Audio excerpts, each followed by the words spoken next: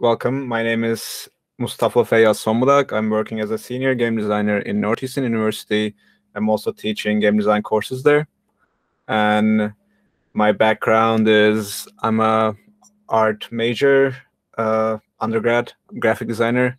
Then worked in this advertisement industry and magazines over the Italy, Portugal, and Turkey. Then I joined master program in Northeastern University as a game science and design, and I graduated there. And after that, I got offered a job, and I'm working for there for 1 year, 2 years. I'm sorry. And right now, we published two papers, and I'm currently working on engineering game. But I'm gonna talk about the games we published during the COVID, which is we design uh, to understand what's gonna happen in future, and we design for research purposes. So I'm starting with that. First, let's introduce to my team. Reedy moved on to another game design job, but she was there with me. My professors Giovanni Maria Triano and Casper Hardefeld, and the rest of the group is Matthew Wood, Utkarsh, Omid, and Nitesh that also helped about this game and paper. And this is our team on Northeastern University too. So this is our game is we called it What's Next, a story completion game about COVID-19. And the reason why we did that is it's because we asked during the COVID in March, I remember it was pretty going bad. We asked how can game design can help during this time. And we from this code, we kind of go around during this time, reshape the future using methods such as scenarios, design fictions, and participatory design, and involving the people with whom we will share this feature. So we quite affected by this code. By Peter Daskar is a researcher, and we ask the question, as I said, how game design can help, and we look at the other examples and other academia, so how we can help. So we wanted to investigate the future of post-COVID speculative research. I'm sorry that I can't pronounce that thing very well. So what is speculative research? Speculative research is gamification and story completion method, and when their intersection is speculative research. But let's go over what is gamification. Gamification is using the game mechanics and game elements and using in game design in non-game contexts. So you can say Duolingo or other drops, those language teaching programs actually is gamification, for example. And what is story completion method is a psychoanalytic method where patients are asked by therapeutic practitioners to complete right stories based on existing story stems. So we combine these two to create a COVID game to understand the future, get a glimpse of future, and also help the community. So first of all, we are not the first one doing that. In designing our gamified story completion method, we were really inspired by alternative reality game called World Without Oil. If you folks know about it, there's a World Without Oil is a game that people imagine the world with story stems. What's going to happen after the oil ended, because it's a finite source, and people tell stories, write news, and actually it gives out of glimpse of future how we can move to renewable energy, and this also influences us a lot, and we get out of their work as influence, and we build on top of it. So what is StudyCrafter? We make this game in StudyCrafter. StudyCrafter is a quick video I prepared, and I hope frame rate goes well with it.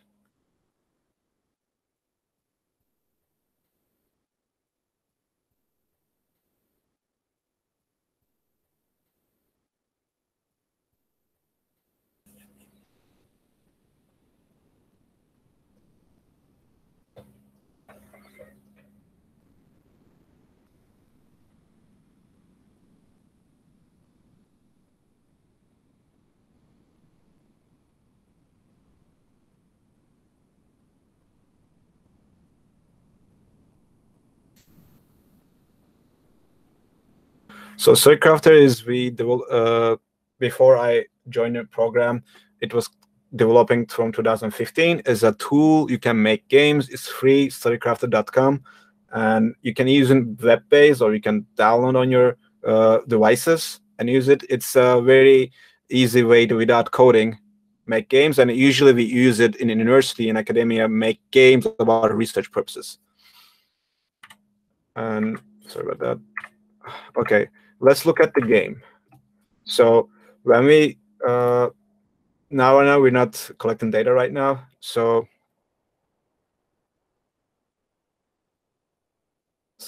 okay. So I'm gonna skip a tutorial and explain why I'm skipping the tutorial later on.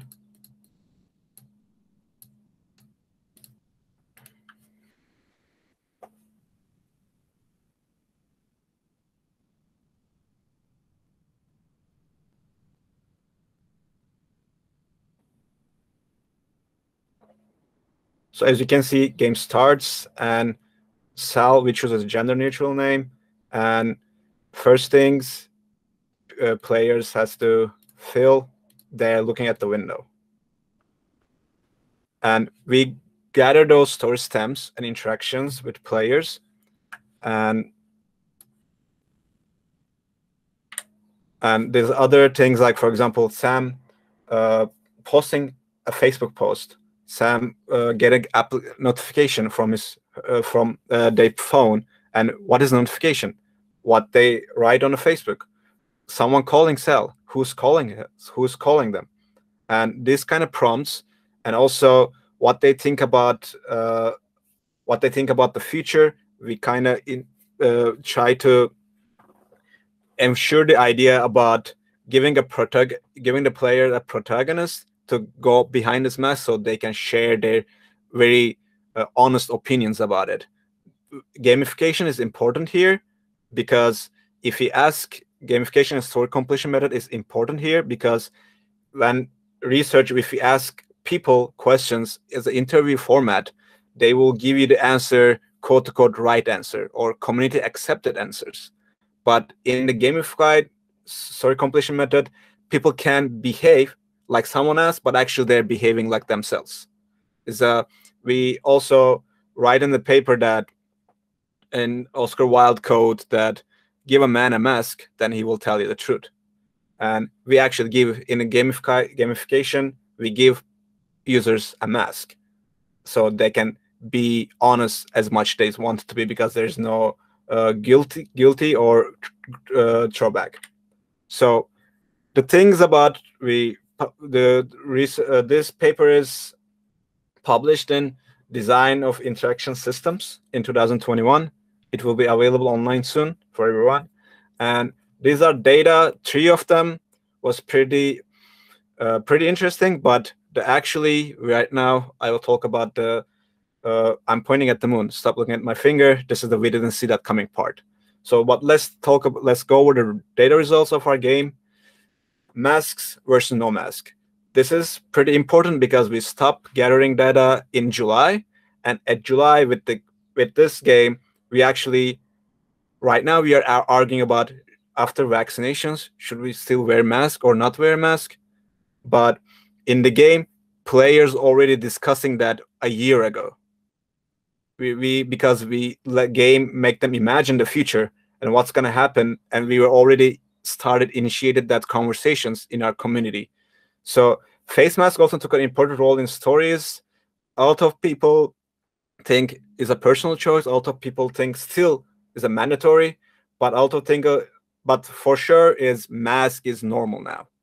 After people, even though everyone vaccinated, maybe there's a laws, we will not look at people from our story stems. We will not, people doesn't think that it's people who still wear masks, they are like weirdos, or like, why are still wearing masks? They're accepted. Now it's a new normal. So, however, this also our P20 is participant 20 participants. Sal goes, people going about their business, some are in, some aren't. And it means that normality is not mandated by presence or not of mask. In this way, many stories gave a sense of changed world to us. People accepted, and people Now we are moving on to the new world. And I kind of highlighted some stories that we got. Sal goes out because he can go out. He's finally maskless. Some players are really get tired of mask, even though it was just 4 months in to the our pandemic and lockdown. And one other participant that while Sal sees people jogging and walking while wearing masks.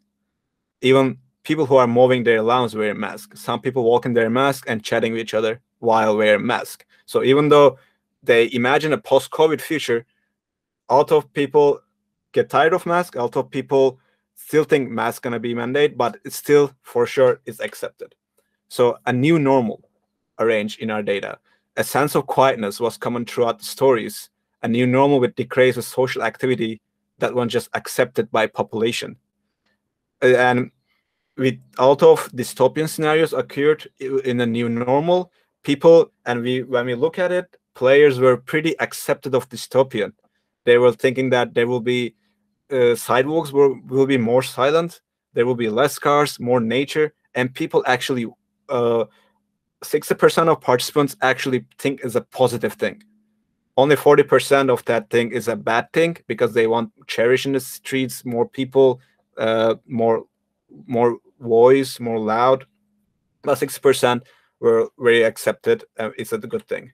So, and other things that new normal become, most things are delivered these days. This quote stick with us.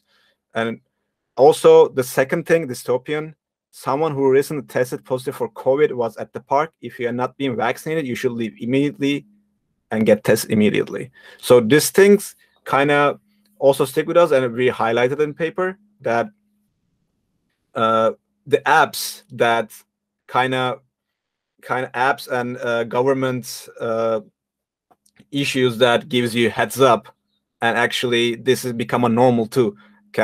If someone become COVID in your pack, I don't know if you want to know or not to know, you want to get tested or not get tested. These are pretty blurred lines that about privacy and security. I think we also encourage the community to discuss about that. And politics. We incurred a lot of politics during this data collection. It's mainly about Donald Trump because there was Donald Trump administration at that point, and Trump administration claims as a fake. Trump administration claims there are new 0 cases of COVID, and Donald Trump tests positive for COVID-21. That was pretty funny for us because couple of participants think that it will be COVID-20, COVID-21, that will go on like that because the virus is, I think, evolving. But a lot of participants coming to the pandemic with Trump administration, there was a lot of quotes we gather that if Donald Trump leaves the office, the COVID kind of decrease or go away. People connected a lot to that politics and pandemic, which is quite interesting that how Gamified Research give you about the politics and how social construct evolving around that. Okay, so for me, these were the boring parts. Now we parts that actually made us. Now we're writing another paper about this that we didn't see that coming. Is we call Mommy's Boys and Facebook is Dead.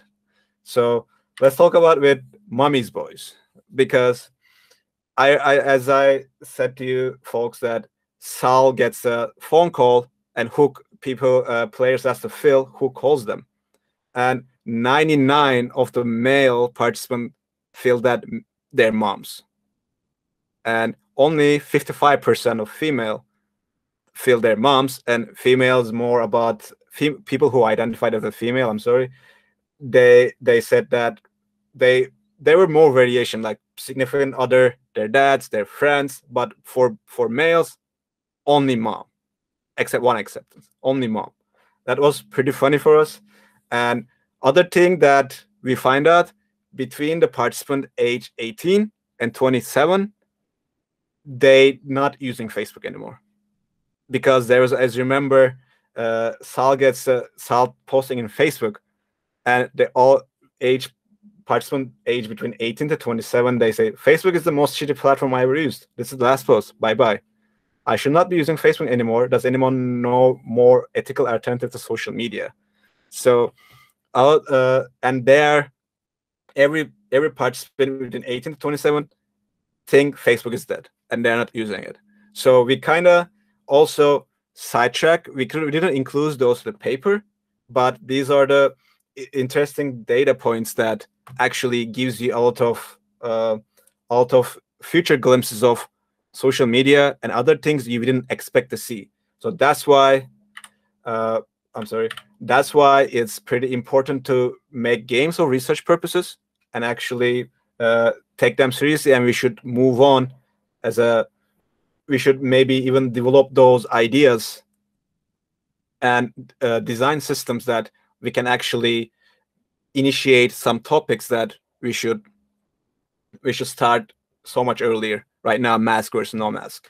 So other things that designing games for research, since I've been into for 2 years, that is different than designing games for players per se or any other fun, because anything you do in research paper, research this game, that you cannot influence any bias. And if you include any bias, that game and that paper will be rejected and you will be work for nothing. So you have to be really careful. It's like René Margaret said, this is not a pipe. So you have to really, anything you put in the game, any gender, any race, any color, everything matters in value while designing games for research. And you have to be very careful about it. And especially if you want to write data report and scientific papers about it. Another thing about designing games for research, since you are not designing for players, but there's also players in the world, but still your data set is pretty wide, and your game has a tutorial or holding hat mechanics at the start of your game, because people, in my experience so far with 3 research-based games, people really, some folks really cannot comprehend at the start how game works, and you have to be respectful to that.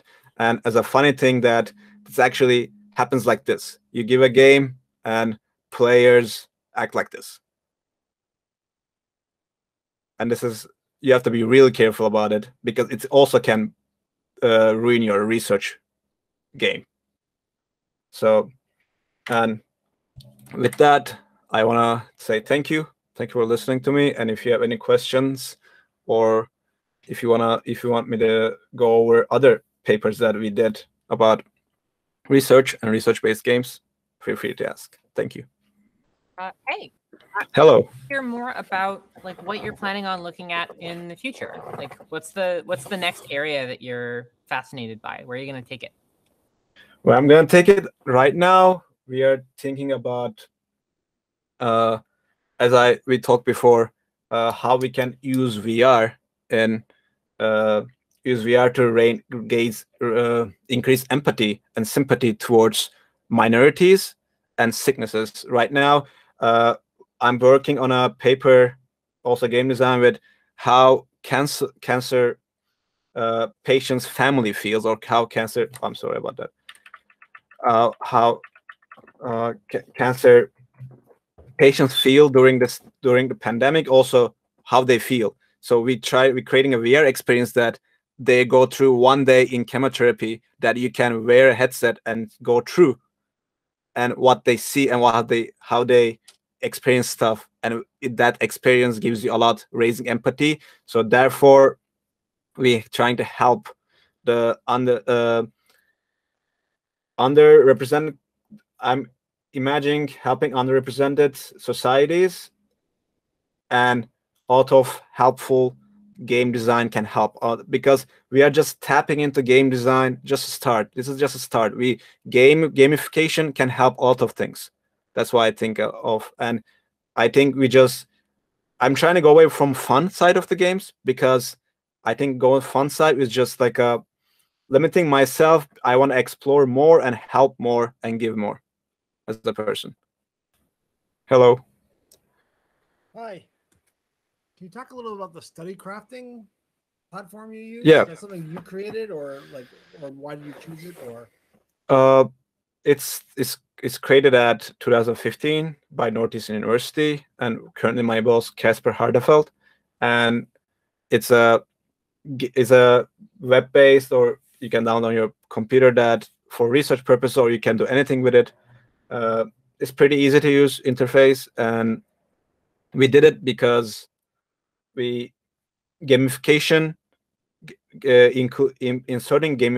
adapting gamification in research as academia was going on new thing, and I joined the StudyCraft in 2019, and we're developing right now. I think this summer we're gonna add character creator. Right now we were using already the drone assets, but right now we're adding people can create their characters or interactive NPCs in that platform, and it's we're gonna also change the website, but studycrafted.com. You can check it out, and it's pretty simple and pretty easy. If you also data collection is already set by the server, so you don't have to worry about database setting in HTML or something. Hello. Hello. Hello. How much do you think VR will affect the experience on what you're trying to do versus like a traditional game? In traditional game, because in traditional games, only first persons. I'm thinking about data, not my opinion. First person view makes players remember more and empathize more. So we cannot, if you want to do something that player to empathize someone, first person is your go-to as a data, but you can also accomplish that third person, which is Last of Us, can accomplish with the storytelling and other characters, communication with other characters. But as a VR, you can, if you see the world from actually, the term that filling their shoes, like go take their shoes, you can be someone else, not in a 24-inch screen. You can be someone else 360 around and everywhere. You can see what they see. You can experience what they experience immediately without without the mechanics of game.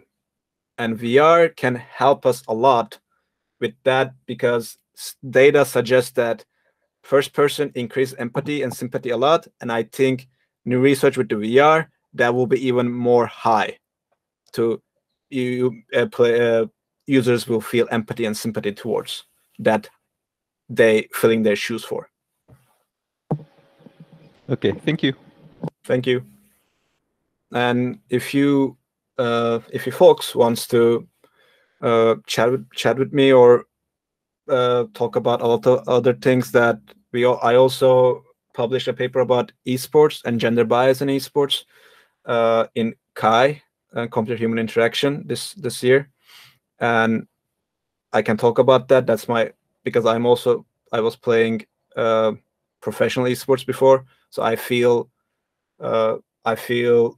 not as a mission that I need to explore, because when I was playing esports, there was not so much females per se at that point. It was 2013, and I was like, right now, why we still have less females in that scene?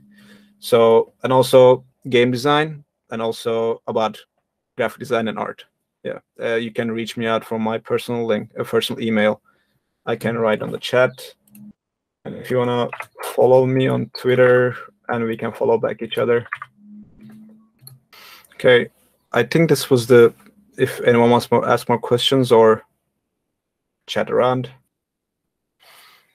And thank you for everything. Thank you for the coming, and I'm glad to meet you all. Thank you.